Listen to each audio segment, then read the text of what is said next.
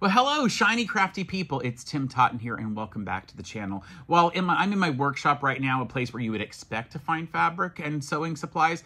I want to talk to you about 5 fantastic places that I have found to get fabric and tools and other sewing items that you might not expect. So let's get into it.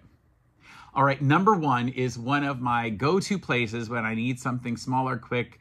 It's called the Dollar Tree. Now, here in the United States, this is a series of stores that sell items for, right now, as of 2024, $1.25 per item in the store. And so they have all kinds of great stuff. Now, it is actually a place to buy fabric.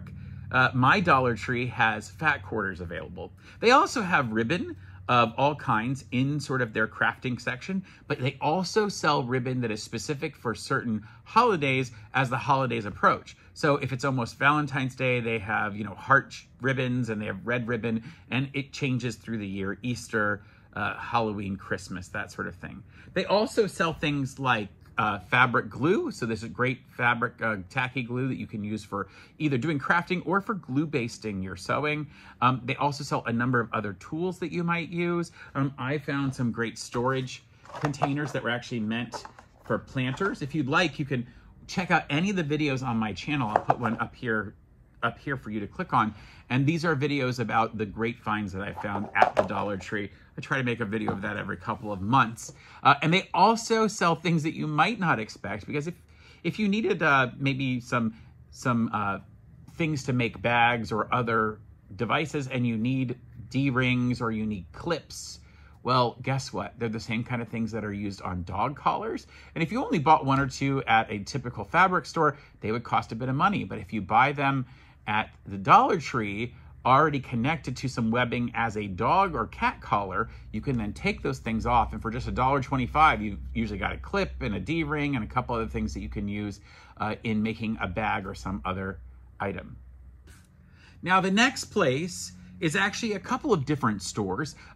In my area, this type of store is usually either a TJ Maxx or a Ross. They're typically department type stores that sell mostly clothing and home goods and those kind of things. And they do a lot of closeouts. So they'll get things from other manufacturers and then sell them in limited quantities. So your store may have a different actual items than my store, but the kind of items they have are going to be about the same. So I recently went to TJ Maxx and found a couple of things I really liked. Obviously, if you want a better selection of kitchen towels so that you can make some of the great crafts on my channel, and you'll see I've just put up in the description above where I showed you how to make a boa out of kitchen towels so you can hang it around your neck, but also other items made out of kitchen towels, like we did a tea towel pillow. I'll put some links in the description below for those videos so you can check them out.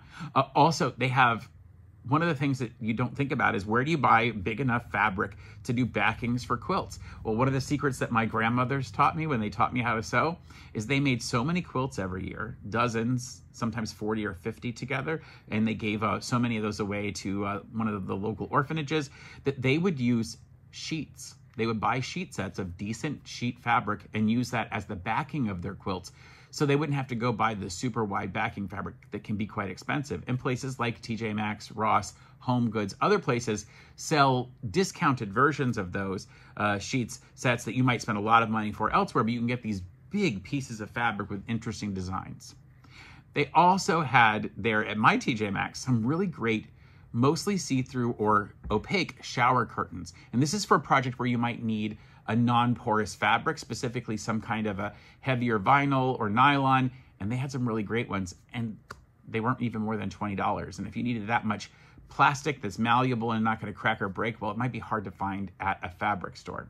I also found some great, in the kitchen section, I found some clips. I also found, oh my goodness, these zippered bags that I really love that are reusable sandwich bags. But I got to tell you, I'm going to use them for a lot of other stuff in my sewing studio when I have small projects that need to be put together, or if I need to hold some notions that I'm going to carry with me somewhere. It's nice, rather than having to have a full box, you can have a little bag to put that in. And even so much as if you're doing some different projects with small amounts of elastic, you could use hair ties as those pieces of elastic. When we were doing so many fabric face masks in 2020, at the beginning of that, you couldn't find elastic anywhere, and so many of us figured out how to use hair ties for the elastic. Now, the last couple of these are rather untraditional, and I'm going to tell you, you may have your favorite hardware store, but number 3 is, in fact, the hardware store. Things you might normally think about only as how do you fix up your house could actually be used in sewing and fabric. So imagine, depending on the project you're doing, you might want a tarp fabric, and they've got huge amounts of it for relatively inexpensive amounts of money. They also do big fabric paint drop cloths, and they're a nice fabric, especially if you're trying to do a project where you need to figure out a pattern and see how it works. You could test it out with that type of material and you haven't spent a crazy amount of money. Also, different things like fixtures that you might need to get your sewing room ready, and of course tables for your sewing room, but also specialty cutting implements, especially small little knives and little razor blades that you can use when a rotary cutter just doesn't work. And probably better than everything else, if you're gonna stand on your feet a lot, especially around a big cutting table, would be fatigue mats. Speaking of fatigue mats, I went into one specialty store that's not exactly a hardware store here in Central Florida, and I know they have these in various parts of the country. It's a gigantic store called Rural King. It's hard to say, Rural King. It's sort of a cross between like a farm store and a hardware store and a Walmart and like a Bass Pro Shop. There's so much it goes into these places. I found fatigue mats there on sale. I thought it was a really good deal. They have them both in rolled fatigue mats or in the squares that you can hook together. And I gotta tell you, we run a workshop every day with people sewing every day, and having fatigue mats on the floor has made a huge difference. So we already owned them, but if I needed more, I know exactly where I would be going. They also had an entire section of gloves, different kind of gloves, even some of the type of gloves that don't allow you to cut through them. And I'm going to tell you, I have said it many times, if you're using a rotary cutter and you value your fingers, recognize you will cut yourself at some point with a rotary cutter. And so you really should be wearing on your non-cutting hand, you hold the cutter with one hand, pretend this is a rotary cutter, you need to have on this hand a glove that has metal in it and can't be cut through, specifically a kind that is sold that particular way. They also have big tarps that are made of canvas. I really liked this actually, because I thought if I was making sort of a really rough and tumble bag for somebody that was gonna put it through a lot of abuse, I would get one of these canvas tarps and use that fabric. And trust me, I priced out how much this these canvas things were, way cheaper than the same exact canvas at the fabric store. Speaking of, I go to even just a standard store like a typical department store and go to the section for all the automotive stuff or for the hardware stuff looking for zip ties. They have maybe 3 or 4 options. At Rural King, they had an entire display of every type of size and color of zip tie you might possibly need. What a great thing to have there.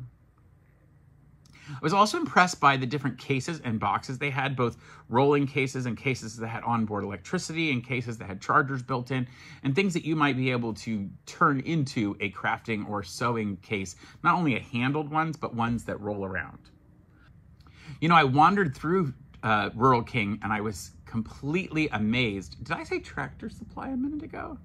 I get the two mixed up, but Rural King is definitely bigger. Tractor Supply would have some of these things as well. But I was in Rural King and I was going through all the sections, and I happened into the section for horses. And not for horses to come shop in, but for people who own horses. And what I found interesting, I'm gonna put a picture of it. I found leather laces for a really inexpensive price considering how much leather was there in the different colors and what was available. I have looked at these for another different project that I was helping the scouts with. And they were expensive at the fabric store and the selection was limited. Here, I could buy an entire set of this and it was actually pretty inexpensive, along with some other leather items that were in that same section. So it always helps to be looking for other things. And finally, I found a really cool set of stacking sort of organizing containers. And they were very much like the ones that I got at the Dollar Tree. They weren't shaped like this, they're round, so I'll show you the video of them now. They're round, but they fit down into a 5-gallon bucket. And when you turn them in opposite direction, then they can stack on top of each other. What a great way to have all of these things together. And if you're feeling kind of fun with it, why not make a padded seat to go on top of that 5-gallon bucket? You get it by the lid that goes with the bucket. Make a padded seat that goes on top. And then you've got an extra sort of seat anywhere you go. So if you took all of your supplies to some kind of a sewing event or elsewhere, or maybe you're going to your kid's house and carrying your sewing machine, you put all your supplies in this, you'd also have a little seat for you to take with you. A great place too to put next to your sewing machine so the grandkids can jump on and watch what you're doing and maybe learn as you pass it on to another generation. So the last unusual place that I would suggest you go looking for sewing fabric and supplies is someplace you may not have thought about, but it's the thrift store. And the reason I say this is not just because, of course, there might be fabric there, but there are plenty of interesting notions. Now, I got to tell you, I don't have it with me here. I should have brought one here.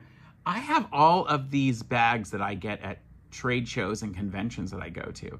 And virtually every single one of them, of the nicer bags, has some kind of a zipper and webbing for handles and other things. Like here's an example of what one might look like. Well, those usually get tossed out by people. So sometimes they end up in thrift stores, or bags for other things end up in thrift stores, other pieces of luggage that might not be doing so great. Well, that's a great place to get zippers, especially really, really long zippers. So you just grab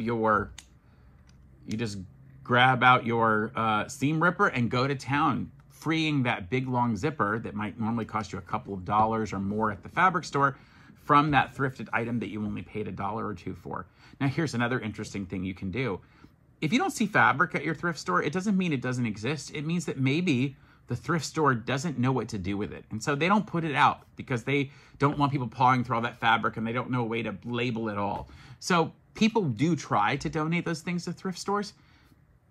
What you should do is go see the manager of your favorite thrift store. Make sure it's a place that you go relatively often and they know who you are, so it doesn't seem like you're just coming out of the blue. And to ask them to keep an eye out for fabric or other sewing notions that might come through the doors, things that might be donated but they would normally turn away.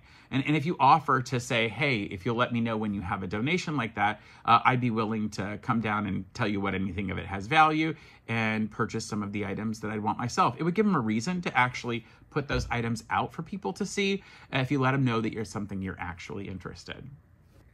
Well, that is it. That is 5 amazing and unexpected places that you can find fabric and other sewing notions.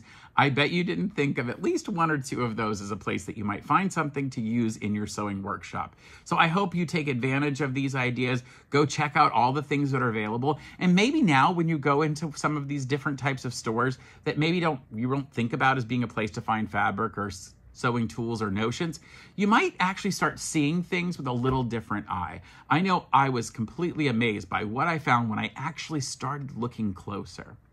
I hope you try out these ideas and let me know how it goes, what you find, either in the comments of this video, or you can go into the description of this video and find the link to my Facebook page or the Facebook group that we've created called Shiny Crafty People. And tell me what kind of things you made.